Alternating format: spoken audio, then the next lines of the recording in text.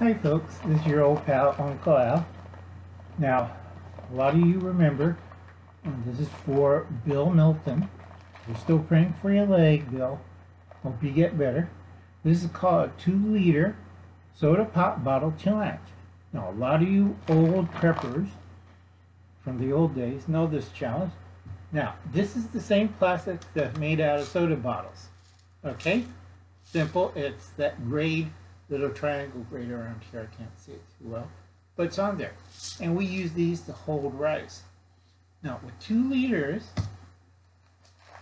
I got great value. This cost me $1.28, 2 pounds of rice right now.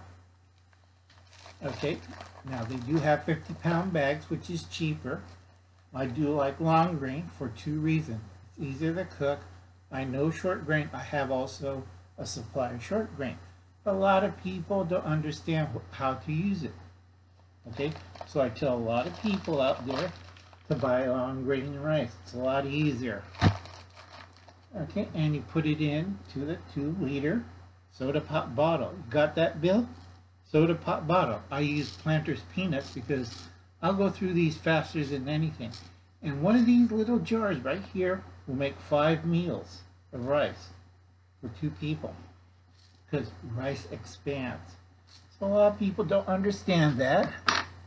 So you get your soda pop bottle and you fill it up with your long grain rice. This is 2 pounds. See how compact 2 pounds is? Now you figure out, if you want to do the video, how many pounds of rice will it fit into a 2-liter soda pop bottle. Real easy video to make. Her Mary could do it. Real simple. I'll put this on the side first. Real simple, easy to make. You can do the same thing with beans. You got your rice and your beans in soda pop bottles. Roll it under the bed and forget about it. Easy as pie. Doesn't take up that much space. Okay? And you got a water container. Once you pour out the food into another container, you could fill up those same bottles with water. Okay? Easy as pie. Short 2-liter pop bottle challenge. Easy. Anybody can do it. Alright?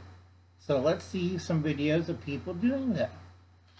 And when you do plain rice, always have something. Now, I'm Asian, so we have a lot of pickled vegetables. But make sure if you're European, you want like saffron or a type of herb to highlight the rice, like olive oil, garlic, certain types of herbs, and that'll work. Okay? Another thing I tell a lot of people, I have notebooks. You would not believe that some of them scary as hell. Okay? Now, a lot of people coming up in winter is going to see a lot of this. And I do tell people to read that. Alright? And we see a few talk show hosts that went nuts, like Alex Jones. Yeah. I'll see him prowling around. I had a garden. I had buckets of food. It's Alex Jones out there. Hell, what do you think? Alright. I do recommend cookbooks. This is a very good one right here. Nobody watches it or reads it. I did a review on this.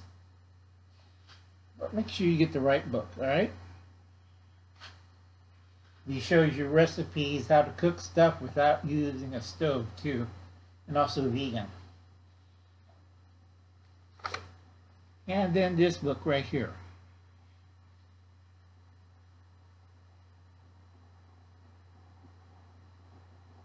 And no, it's not a head underneath. Now, earlier today I was in a live stream to help out Gil. And then I tell people about this. I found this.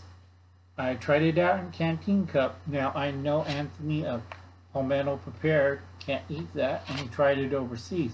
Some people cannot digest it very well because it's a, I'm trying to remember. I'm getting old, can't see sometimes. It's a wheat-based product, so you might have trouble digesting raw type of wheat. All right? Now, if you look at the back,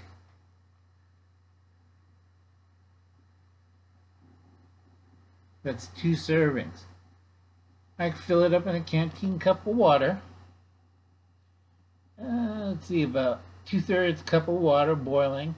I'll add a little bit of dehydrated vegetables, and then it's done.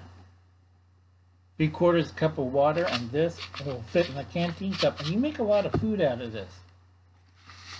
So if I have 4 people, what I'll do is take 1/4 cup of this, add this to it, add some dried vegetables, some meat, and I'll have a nice meal for 6 people. So a lot of people don't get it. Like, oh, it's expensive. How much for that little package? Same price as this one. Okay, folks, I'll catch you later.